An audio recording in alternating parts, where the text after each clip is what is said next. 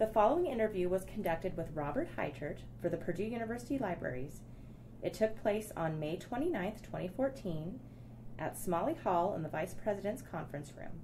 The interviewer is Renee Gaarder. Thank you for being so willing to help us with this project. Happy to be here. The first thing that I have to ask is, when did you first come to Purdue and what brought you here? It was September 3rd, 1966. It was a typical hot summer day in St. Louis. I got up, packed all of my clothes and half of my books in the car, and my dad and I drove here across Illinois and up 231, and I checked in at Cary Hall. I was a brand new graduate student in a brand new American Studies program here at Purdue, and that's basically why I came. But I was also going to be a counselor in Cary that year, and that's how I got started. I noticed you did quite a bit of work here at Purdue, American Studies and then medieval history, right? Yes, and some work in restaurant hotel. I probably should have 3 master's degrees, but don't have any because I never did a thesis. Mm-hmm. But did a lot of coursework. Yeah. Had a lot of fun learning. I just wasn't truly motivated, I guess, to go through all the hurdles. And so I just kept going on and on and on. So you, from your CV, you've been responsible for many residence halls, including, tell me if I'm correct, Owen, Wiley, and Cary, plus some of the plus Terry Courts. Terry Courts, okay. Mm-hmm. So in what ways were these halls similar to one another, and what ways were they different? Well, Terry Courts was probably the most different. They were all residence halls. Terry Courts was a small group living environment, 36 buildings of 14 to 20 students each, whereas the other halls were all larger operations and typically corridors that had 40 to 50 people on them with common washrooms. So it was more a matter of scope, but the residence hall is the residence hall at Purdue. The same fundamental mission, the same principles apply, and group living is group living. If you're, student life it has common elements. It doesn't matter whether you're living off campus or in a residence hall, or in a residence hall. You still have physical needs that have to be met. You still have academic needs that you need the opportunity to meet in your environment. But it's a matter of how those play out. And if you're living off campus, generally it's an individualistic approach to living. In a residence hall, it's a group environment. It's about community. And yes, all of our residents are individuals, but in the residence hall, they are always in a group context. And there has to be a group consciousness. So the student has to learn to think, how does what I do affect other people who live around me? Whereas in a private apartment off campus, or even in a house with a group of 2 or 3 others, the outlook and the attitude is much more individualistic. So in that very philosophical way, it doesn't matter which residence hall a student lives in. They have the same kind of a context and the same kind of a lifestyle, if you will, that they have to adapt to. Thank you. Mm-hmm. So right now you are the Director of Administration for Housing and Food Services, right? Correct. So what do your duties encompass? Well, let me say what they have accomplished or have encompassed the last 9 years. Last April, I turned those responsibilities over to another person. And right now, or since then, my whole responsibility has been writing a book. Mm-hmm. But basically, that position has at its core the directorship of all of the application, contracting, and assignment processes for the system in terms of getting all the 12,000 students that we house placed and accommodated. But in addition to that, it also bears the responsibility for being the liaison with a number of other departments. The bursar, the registrar, financial aid, registrar, intercollegiate athletics, U.S. and campus mail, and several others, and working with those particular departments to facilitate whatever they need from us in the way of information and whatever we need from them in the way of support to make the life for our residents work well. It also has the responsibility for the budget process for the residence halls as a whole, and for setting rates and adjusting those as needed through the course of any given period of time, and also then keeping statistics on the various aspects of housing and providing that information to people who need it, whether those are university personnel or the U.S. Census. Mm-hmm. Perfect. So that's a pretty long list, a hefty list of responsibilities. What have you found most challenging and then also most rewarding with all of your positions at Purdue? I think, well, let's go back. I've held basically 3 positions. Mm-hmm. The same position a number of times mm-hmm. as a manager, but I've been an assistant manager. I won't talk about the counseling position. That was kind of a separate entity. But as a full-time administrative position, I've been an assistant manager, a manager, and then the director for administration. As an assistant manager, my job was basically to learn to be a manager mm-hmm. and to help the manager with the residential life function. And I think the biggest challenge in that particular position was just learning everything you really needed to know to be a good manager.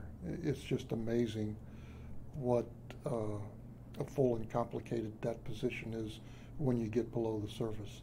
In one way you can describe it fairly simply, but it really isn't that simple.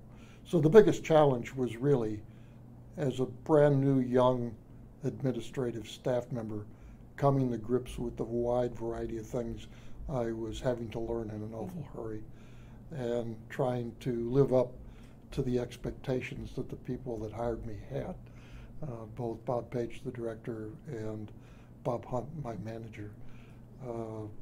I guess they saw something in me, and they had great expectations for me, and I didn't want to let them down. As a manager, the biggest challenge is balance. I think as a manager, you have to keep in mind that in the residence halls, our purpose and our function are different. Mm-hmm. Some people think it's just the one or the other, but it's not. It's really both. Our function is to provide a quality level of housing and food service at a reasonable rate, mm-hmm. and to make sure that that service works well and is comfortable for the residents to live in, and creates an environment in which they can be academically successful. On the other hand, our purpose is the education of residents through the experience of group living. And so as a manager, you have to realize, first of all, that you have to balance the function and the purpose, mm-hmm. and keep them working together. As R.B. Stewart said when he first started building the residence halls with Cary East, unless there is an educational purpose to what we do in the residence halls, there is no reason for the university to be in the business. Mm-hmm. So that's always the prime directive. Now, it was his vision and has been ours continuously that fundamentally that educational purpose involves development of leadership and character as opposed to an academic role which the faculty and the other administrators on campus provide. So you have to keep those two things in balance because, first of all, you can't separate residence life from the physical context in which it exists. Mm-hmm. The physical context has to be viable for the residential life aspect to work well. So when you look at then the function that we have to carry out, the manager's job and biggest challenge is to continually balance the often complementary but sometimes conflicting needs of food service, maintenance and housekeeping, residential life, finances, business operation, and all of the other things, along with residential life that your staff is helping you provide. And so the manager has to be the decision maker when those things come in conflict and figure out how we're going to work through whatever the particular issue is at the time. He also has to keep the balance between the hall and the system. The system has its parameters that have to be respected. So the manager has to constantly represent the system and its needs and parameters to his staff at the hall level and help them understand why they have to do things or why they have to do them a certain way. At the same time, he has to represent the unique needs of his particular operation to the system, mm-hmm. and sometimes require an exception on the part of the system. And I found that particularly true when I was managing Terry Courts because of the difference in style. Mm-hmm. But in addition to those balances, then, if you look over on the residential life side, you are constantly, as a manager, balancing the needs of the group and the individual. And sometimes you have to assert the needs of the individual with the group, and sometimes you have to assert the needs of the group with the individual. So that constant balancing act, which takes the manager into a wide variety of skills, and that's why I said this job, or that particular job, is more complicated than it seems. And I think there are some of those skills that the manager will possess to greater degree than others, but he has to find ways to supplement the ones where he's weaker, mm-hmm. and keep the balance, because he's the person responsible. And that was another one of R.B. Stewart's great principles. No man can serve two masters. So he believed that in this operation, where all that balance had to be taken care of, there should be one person who could make decisions and to whom people, including residents, could go, mm-hmm. if they needed an answer or a decision, and get it. And we've operated that way for many, many years. We have now, in the last couple of years, changed that structure, so it's a little different. But for all 31 years where I was a manager, mm-hmm. that was the case, and that was the biggest challenge of the job. The fun part of it was that you made a difference.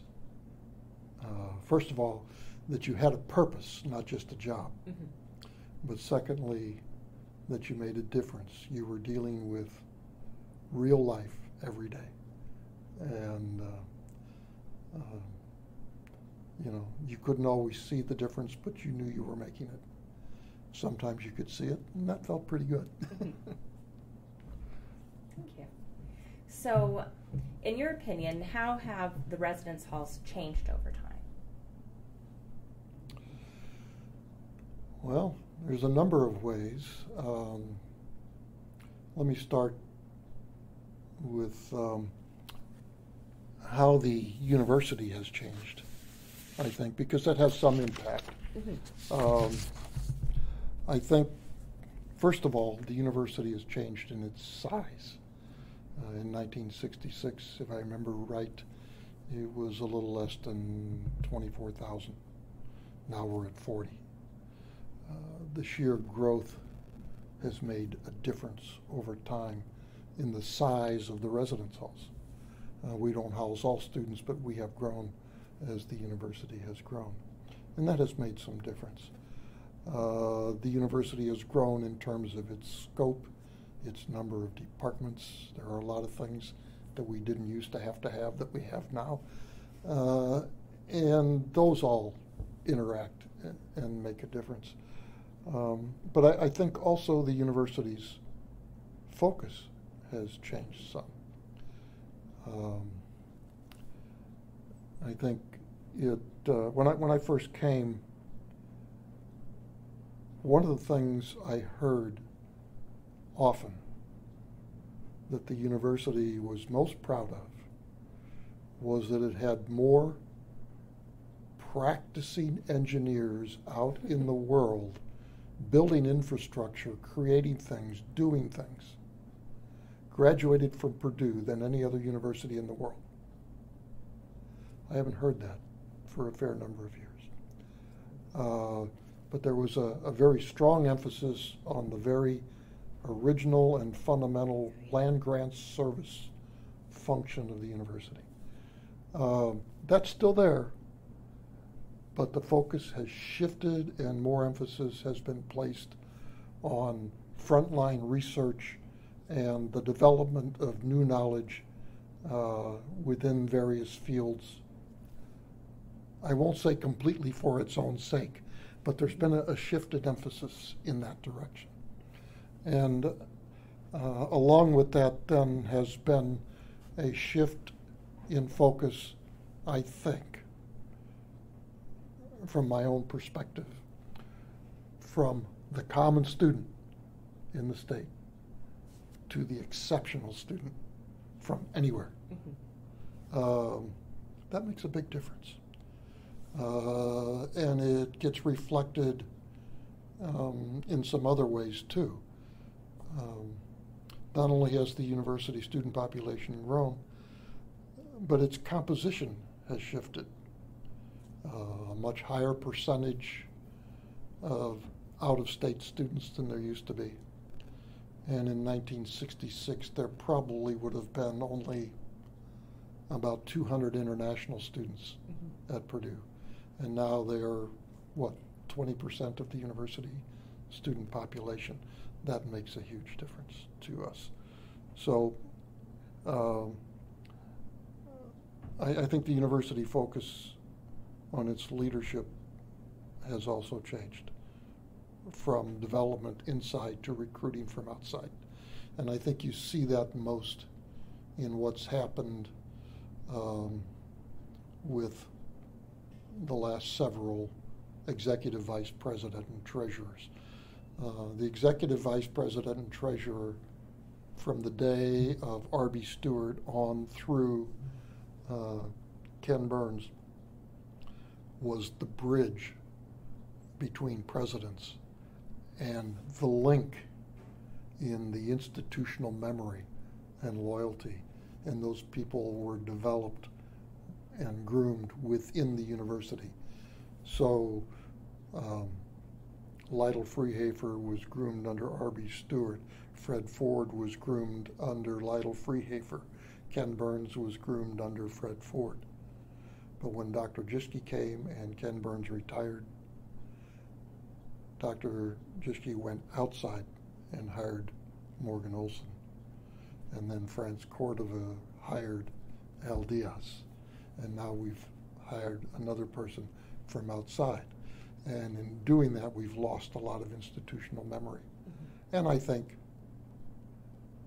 in one sense, some institutional loyalty, if you will. And that makes a difference. Because all these years we have worked under the executive vice president and treasurer here in the residence halls. Anyway, with that as a background, let me say that I don't want to leave any of these out. When R.B. Stewart started the residence halls with Carrie East in 1928, he established a set of principles that held as we evolved Carrie and the first 3 buildings of Windsor. Things were interrupted during World War II when the university became a different kind of place momentarily. Mm-hmm. And that all kind of stopped. The university residences were used differently during the war. But after World War II, we reestablished those. R.B. was still here, and he had hired a young guy just out of the service named Jack Smalley, mm-hmm. after whom this building is named, who grew into the position that ultimately became Vice President for Housing and Food Service. And under his leadership and the leadership of the people that he brought in, all of these principles were reestablished. And to begin with, they were, as I've already mentioned, the educational mission of the halls. Secondly, that the business operation had to be successful first in order to maintain the program. Therefore, it should be under the vice president and treasurer's authority. As long as he's responsible for making it viable, he ought to be in charge of it. Then thirdly, that it should be self-supporting.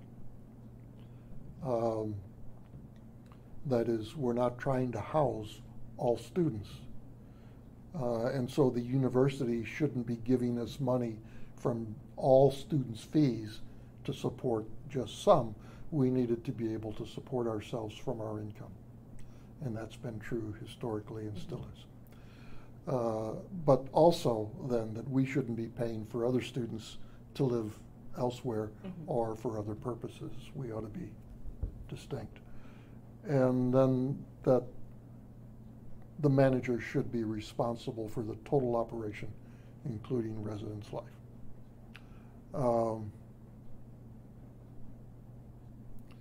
At this point in time, all of those principles have been modified. We are in the process now of being shifted away from the vice president and treasurer's office to the provost's office. What practical meaning that will have, we don't know yet. Only time will tell. We'll see. But that's been changed. The fact that we should get no support from the university general fees has remained true. However, there has been a period of time, several years, where we were required to contribute almost $1 million a year towards general student scholarships, which in effect wound up being a tax on residence hall students for scholarships for the general student population.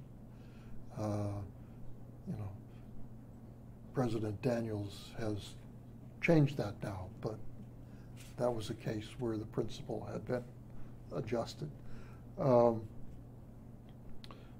The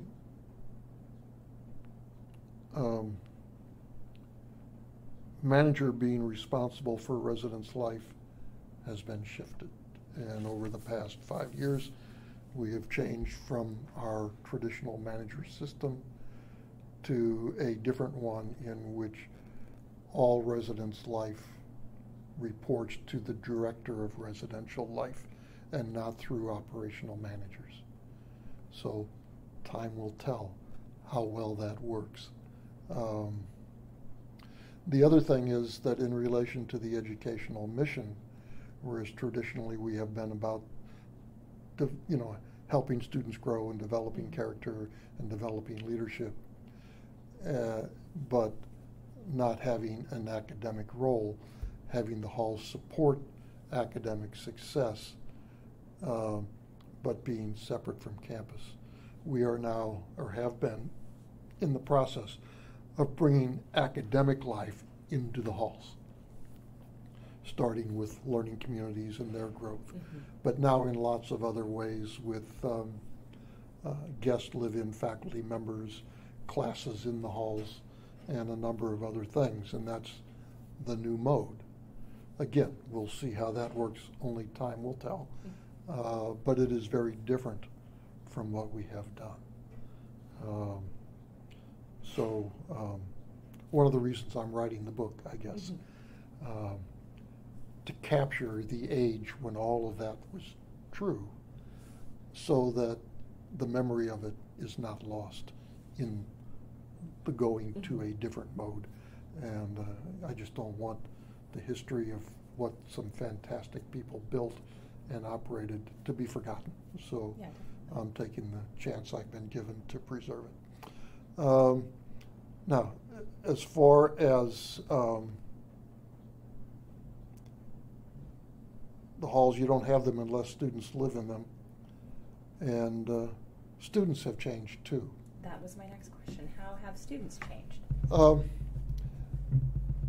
What I'm going to say, I think, has to do with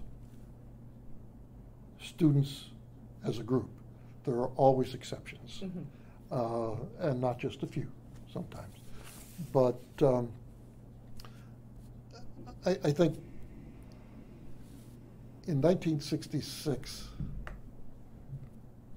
students came to us expecting things to be different from what they knew at home. Now they come to us expecting it to be just like home.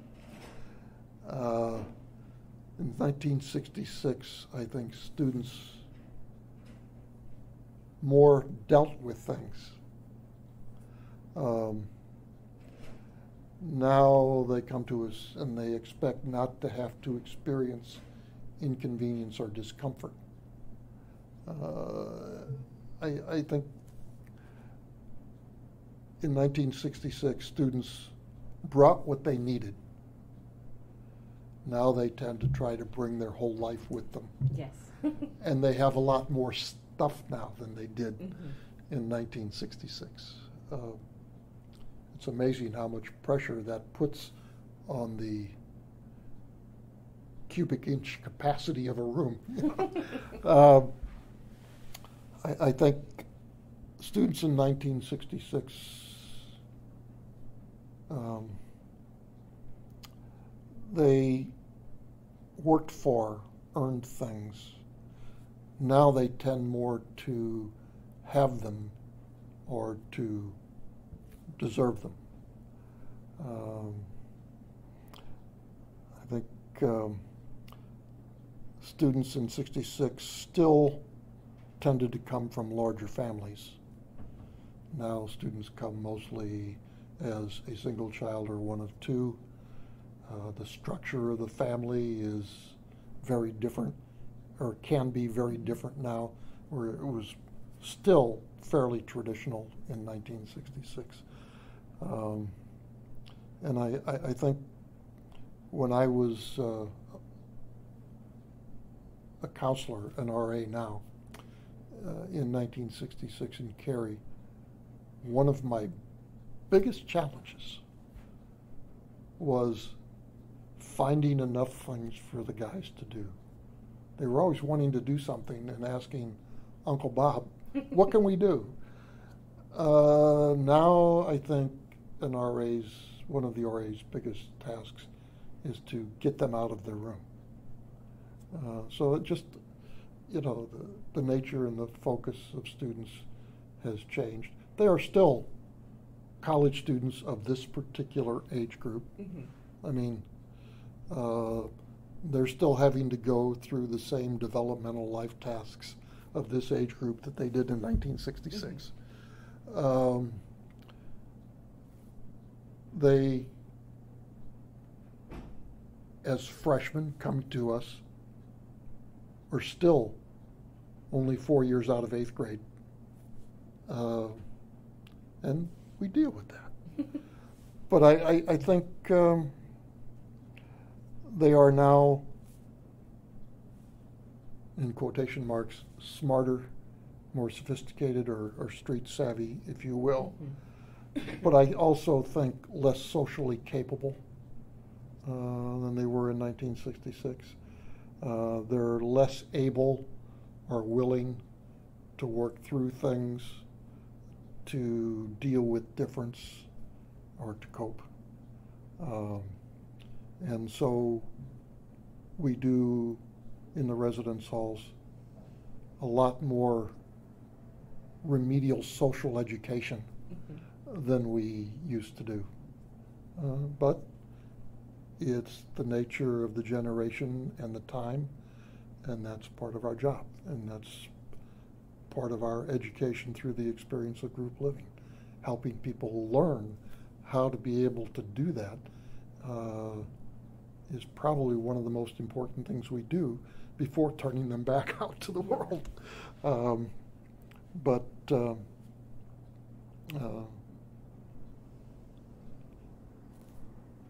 it's not quite, as I went through the years with this, I could see that evolving. I mean, the difference from then to now didn't just happen. It wasn't that stark. This was something that happened over a period of time. But it's what we're dealing with now. Now, this is something that I've wondered. I know I did my undergraduate studies at the University of Idaho, and we were required the first year as a freshman you had to live on campus. Is that, does Purdue have that? Or no, we never have had. Okay. Purdue has always left students the option of where they wanted to live, even as freshmen. They and their parents make that choice. But that's why also we've had a full year contract, and students can't just leave in the middle of the year, because we have to be able to plan and to operate. So students sign a contract with us for a year. If they change their mind the next year, that's fine. They could live elsewhere. But they sign a contract to stay with us for an academic year, and they do. But they don't have to. They could live in a fraternity, a sorority, a co-op, a private home. They could live at home. And we've never required that to be elsewhere or to be any different. There is some, and there has been for the last couple of years now, talk about establishing a live-in requirement, because all of the statistics show that students who live in residence halls on average do better academically than students that do not. And there is even been some question as to whether that should not be just freshmen, but freshmen and sophomores. That's a move that Ohio State has made in the last few years, and they are at that point now where they have phased into having all freshmen and sophomores live in on campus. I don't know whether we'll wind up doing that or not. If we do, we need more halls. And I guess I won't, in this conversation, try to argue whether that's a good thing or a bad thing. There are some pluses and there are some minuses to it. There is also some thought on my part that once you have everybody living in, the average is the average, and you're no longer better than the average because you've got everybody.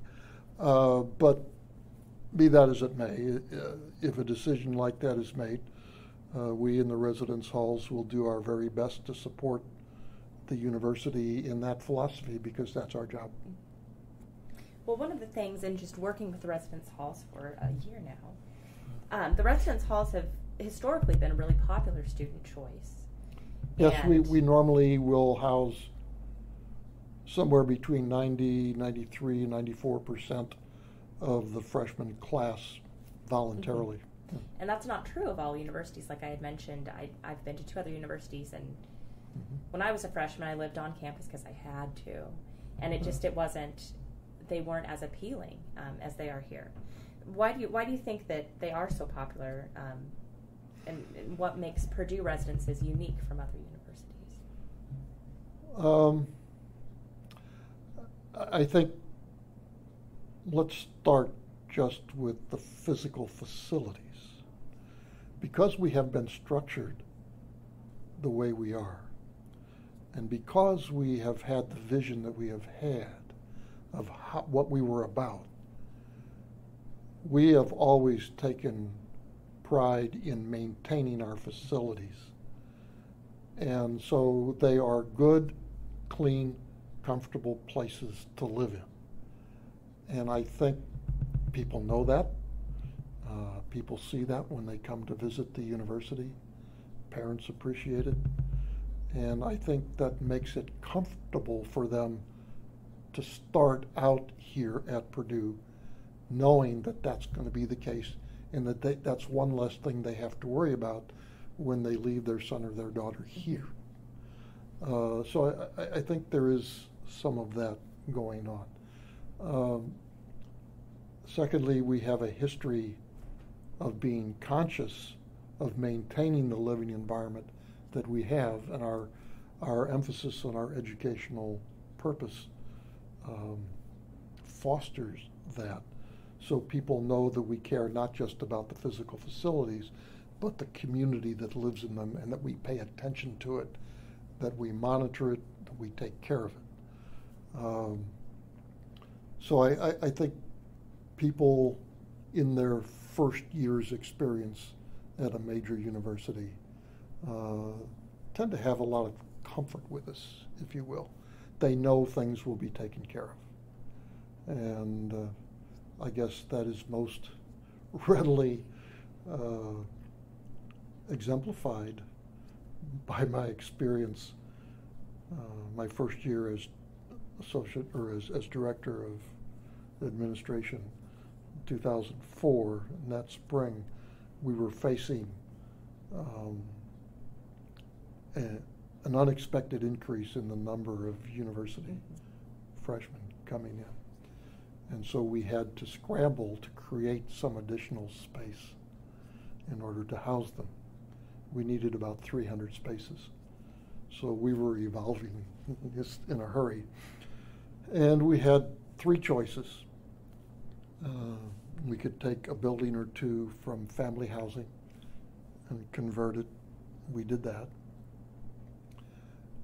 We could take back over some floors in Young Graduate House that we had given up and already started to strip out so that they could be converted to university offices, and we could put them back into service. And we could make an arrangement with a local apartment complex to take over some of their space and run it as a remote operation, according to our standards. So one Friday evening, we had our staff here pull 100 of the 300 plus folders that were going to be left out of space. And we called them. And we said, here's the situation. We're going to be able to house you, but we're going to be developing additional space. And here are the three options. Would you please rank those for us, 1, 2, 3? Okay. 9 out of 10 said that the remote operation at an apartment complex was not even an option. The other 10% placed it third. And the most common reason was the question, who would keep the bathrooms clean? And I think that said it all. Yeah. Why do people want to live with us? Because they know things will get done. Perfect. How do you feel that your role at Purdue has impacted students? You mean personally or just? Personally and as well as an entity. Well, I think Let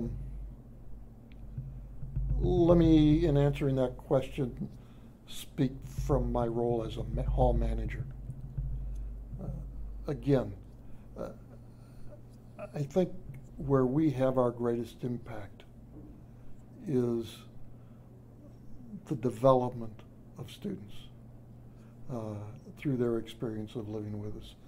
And the manager has the opportunity to be and is expected to be a difference maker at that level. And that was one of the greatest things about that job. For 31 years, I had the privilege of being called by that title,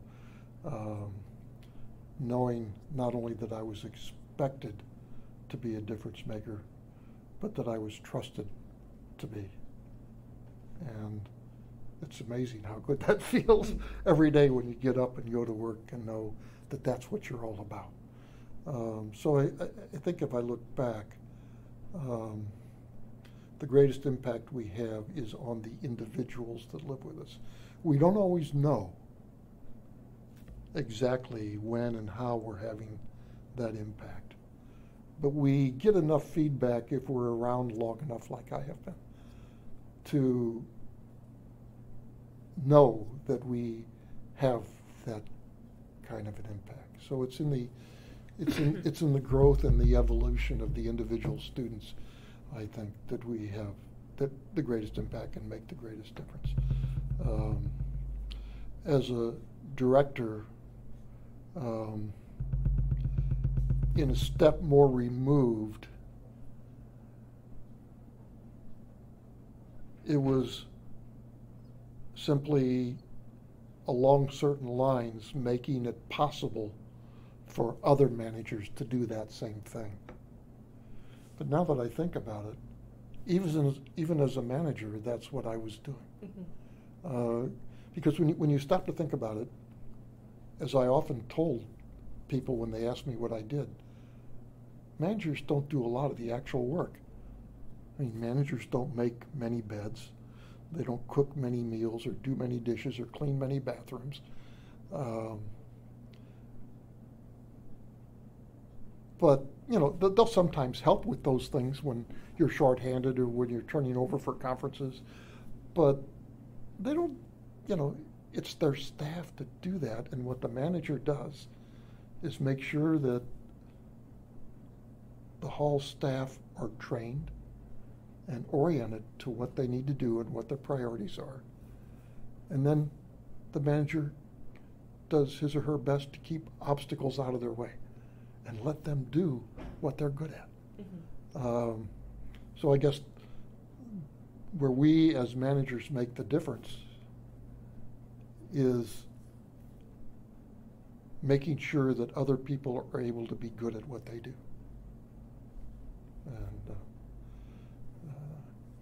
And then I think if I look beyond the residence halls, then what we do in that regard helps make it possible for students to be successful and therefore for the university to be successful in its mission. So we talked a little bit about students, how they changed, but what about student traditions or customs? Are there any that you remember that have made an impression on you? I think there's lots of there are lots of things that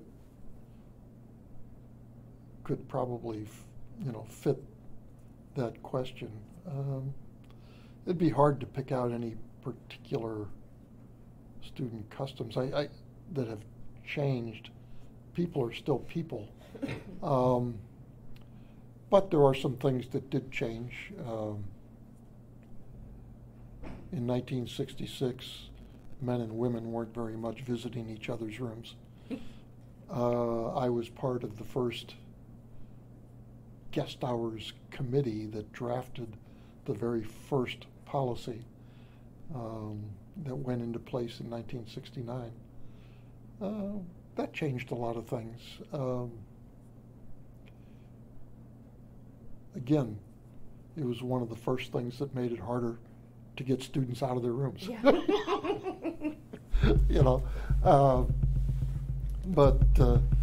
So that whole degree of male-female interaction within the halls, both with the growth of guest hours and then the expansion of co-ed halls as the number of women at Purdue grew, again, became a new context. And that is something surely that changed.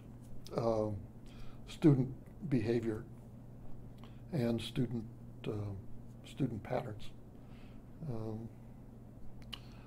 I think over time, the changes in our food service changed student patterns. Some of those were changing at students' requests. I mean, the generations were changing.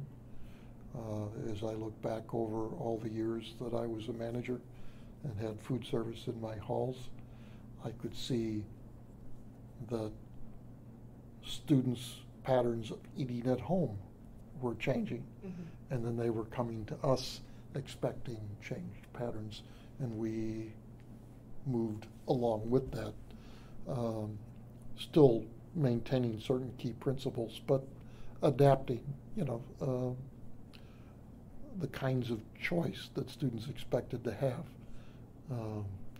was very different in 1980 than it was in 1966, and it's very different now than what it was in 1980. So how they ate, not just how they ate, but how they ate together in the dining room changed. We went from tables of 8 to trying to break that down because students didn't want to eat in large groups, and then started to shift back to wanting to eat in larger groups again. So it's not simply a change from one thing to another, but sometimes there are cycles in the students' change in their patterns of life. And trying to think if there's any others that that come to mind. I think how students view administrative authority has changed over time. Certainly we went through one big change in the late 60s through the 70s. And then there started to be some shift back again, and that goes up and down. But again, students are going through the same kind of life patterns now that they were then. If you look at the years that a student's here as an undergraduate, there are 4 critical issues, life issues among others, that they wind up coping with. They change ultimately through the course, some faster than others, from adolescent-adult relationships to adult-adult relationships. Again, when they come to us, they're only 4 years out of 8th grade. They think they're more mature than that, but fundamentally they're still that age. And how they relate to adults changes as they grow into, more full-fledged adults themselves. They wind up coming to grips with what their value system is, and is that what it's going to be? Sure, they wound up having inherited some as they were raised at home, but now they are away from home, and they're at an age where they're questioning things, and they have to either keep what they've been given, modify it, or take something completely different. Whatever they do, they have to work through that stage, roughly during this time frame. They have to come to grips with what their gender means to them. What does it mean to be a guy? They aren't necessarily overly conscious of that growing up through their primary and secondary school years. But they start to think about that by the time they're coming to Purdue. And that's, again, something they have, their identity is something that they have to evolve into. And then finally, somewhere, certainly by the time they're seniors, they have to start to come to grips with what's my life going to be all about. Mm-hmm. Not just what am I going to do for a living, but what's my life about? And those things are the same now as they were in 1966. So a lot of other things, you know, daily life practices, customs, whatever, are in many ways peripheral to that. Mm-hmm. And so as I look at the important things, they really haven't changed. The context has changed, and other aspects of the student generations have changed. But that fundamental life phase is still real, and we still deal with it. Hope that answered your question. Yeah, I'm not sure whether I got to it, but. Well, and sorry, mm-hmm. My allergies are acting up. So in the last few minutes that we have, I'd like to talk a little bit about the book that you're working on, outlining the history of the residence halls, mm-hmm. How that's going, if there's anything interesting you've discovered, and then wrap up by having you tell me what ways the residence halls have impacted your life. Start with the book quickly. It's not strictly speaking a history of the residence halls, although there's history in it. And it's not a memoir, although there's a lot of personal memory in it. What I decided to do was tell the story of what I consider to be the residence hall's greatest generation, which is the group of directors and managers that I found in place when I came in 1966. And I say the greatest generation because if you look at them, they were all part of Tom Brokaw's greatest generation, the way he defined mm-hmm. it. That group of people that grew through the Depression, fought World War II, came back and built the modern America that we know, the modern, mobile, commercial, industrially capable community that we have nationally. So I'm thinking of Jack Smalley, Bob Page, Betty Arnsman, and Bill Berner as directors, and then all the managers that were in place whom I worked under and with later as a manager myself. They built this system, both physically and socially, after World War II.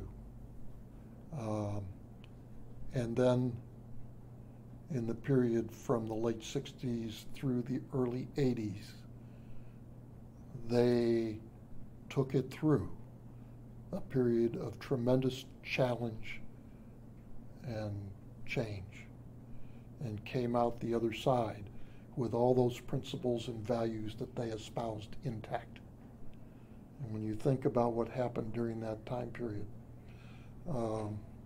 not just the Vietnam War and the anti-authority generation, but tremendous inflation to the point where President Nixon imposed wage price freezes in 1971.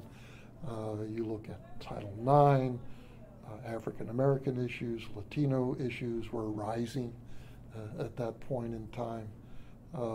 Just a whole host of things that were a challenge to what they were doing, but also to them personally. I mean, Tom Pearson, a friend of mine who is also a manager, and I were talking, and we agree that we probably, in our generation, didn't fully appreciate how much of a challenge it was for that particular group of people to have their values not just declined, but disrespected by a significant segment of the student population.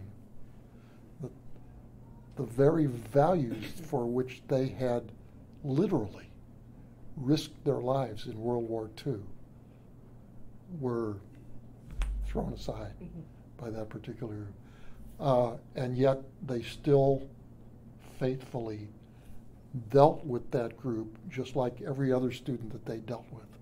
And they kept their values, and they didn't respond in a negative way. I was so proud of them for that, and particularly as I look back on it and realize what a challenge that was for them each individually. And I could see it to different degrees as I worked with those people more closely. In some cases than others, people like Bob Hunt, my first manager. But I think the book is my telling their story, who they were, what they built, and how they passed it on. That's really what I'm. So it really, the core of it is 1966 to 1986, when the last of the group, Bill Berner and Bob Page, retired. But it extends back to 1925, when R.B. Stewart was hired and began the process. And it has a few reflections, or will have a few reflections on the changes of the last 5 years. But fundamentally, I'm telling a story. Theirs is a story that's worth remembering, and stories aren't stories unless they're told. And so I had the opportunity to tell it, and I was afraid of that, literally. I was so concerned because the mere fact that I'm putting it down in writing makes it the story. And therefore I felt a tremendous and overwhelming responsibility to get it right. So I'm working through that. But it's their story, and that's... now, as far as how my experience in the residence halls has made a difference to me, in effect, it's been my whole work life.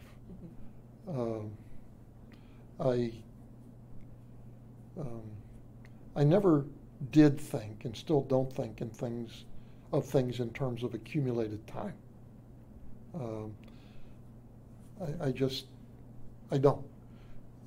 From day one, whatever I have done has simply been a part of who I am, and it's just gone on as a part of my daily life. But as I look back on it, yeah, your students and your counselors come back and say hi, and then they come back and have their spouses with them, then they have their kids with them, then their kids are coming to college, and you realize that some time has passed. But I still never thought of it in that way. So it's just been a part of my life. But I think the choice that I made and the commitment that I made to the organization and its purpose when Bob Page hired me changed. I mean, it changed my life. I was going to be a college prof. But this opportunity came up, and I wound up going down the road less traveled by, as Robert Frost would have said. And I've never regretted it. I think it's given me an opportunity to do good. I've gotten everything out of this career that I had wanted to get out of college teaching. The irony is that when I initially decided to do that, I thought, gee, I can get everything I want out of teaching through residence life, and I won't have to fight for tenure and publish. And here I am at the end of my career trying to publish a book, But that's okay. But it's kept me, I think, young, if you will, constantly working with students of this particular type and age group. It's kept me active, and like I say, it's never bothered me in terms of length of time.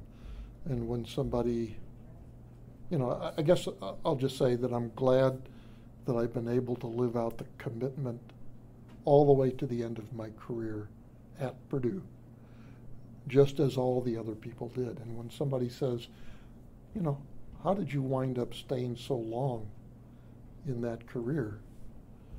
I just said, well, look at all the people I'm writing about in this book. When I look at their example, how could I have done any less? I think it's just been a part of me. And it's made a difference. Sometimes that's hard to put into words. It's allowed me to stay in one place and raise my kids in a very nice community, in a very diverse setting. I remember when my one son was in about 5th grade, he had stayed at a friend's house after school, and I went and picked him up. And on the way home, he said, "Hey, Dad, I just realized, there were 5 of us there, and I'm the only one from the United States." One was from Korea, one was from Poland, I forget. But he was just realizing that on the way home, because they were just his friends. Yeah. And I think it's really neat to have your kids grow up that way. And working in the residence halls and at Purdue gave me the opportunity to do that. And there are other things like that I guess I could give as examples, but they just would repeat the same lesson that, yes, it's had an impact, and it's had an impact on my family, but it's been a good one. Well, is there anything else that you would like to add? Oh, gee, I'm just sorry we didn't have a chance to get into some of the personalities of the stories about the individual people, but there will be a lot of those in the book. I guess I would say I came here in many ways fortuitously. When I look back and think of all the things that had to work just right in order for me to have been here, I have to shake my head. I was an undergrad at St. Louis University. I wanted to be in American Studies, but they only had a PhD program, so I applied to other schools. I got into very good programs, but not with an assistantship, so I couldn't afford to go. And then one day, Father Hastings at St. Louis University said, "Bob, I just got a brochure from Purdue. They're taking only recommendations from department heads. Would you like me to recommend you?" I said, "Sure. They're starting a new program in on the ground floor. I'll give a look at it, And so he did, and I got accepted. I got a quarter-time assistantship. So I looked into the residence halls and got a counselorship there. But I still had to finish at St. Louis University. And I noticed, gosh, I'm going through in 3 years here. I still need 12 hours.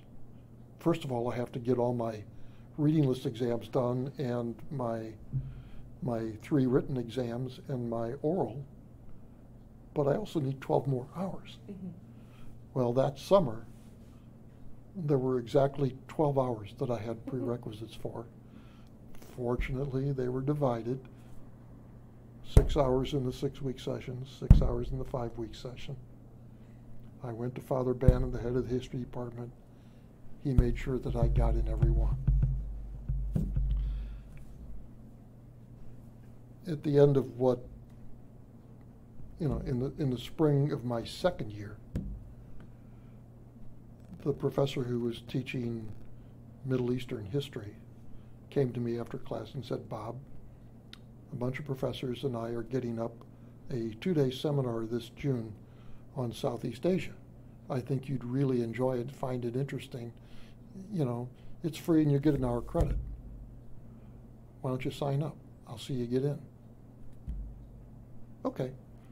So I checked with the bookstore where I was working, got 2 days off at that in June, and I went and I learned a lot. Was glad I did. But as I look back, if I hadn't just out of interest done that and gotten 1 hour's credit, I'd have been an hour short and would never have been at Purdue. So, I mean, all these little things just seemed to work together. Wow. So I guess it was meant to be that I would be here and that it would make the kind of difference it had. I just hope, looking back on it, that I've been, over the years, as positive an influence for the people I was trying to serve as it has been for me. I mean, if you're really going to devote yourself to this kind of work, it's got to be a vocation. It burns you out. Mm-hmm. You know, you have to care about what you do, and you have to care about the people you do it for. And I just hope that I've been as positive an influence as I could have been. I hope, looking back, that I would like my educational emphasis in what I did to be as pervasive as Bill Berner's was. I would like my practical care of what I did to have been as thorough as Bob Page's. I would like my caring to have been great as Betty Arnsman, and my drive for excellence to have been as great as Jack Smully's. And to whatever degree that I managed in my career to approach those lofty goals, and then I'm proud and happy to have been here. Well, thank you. That concludes our interview. Good.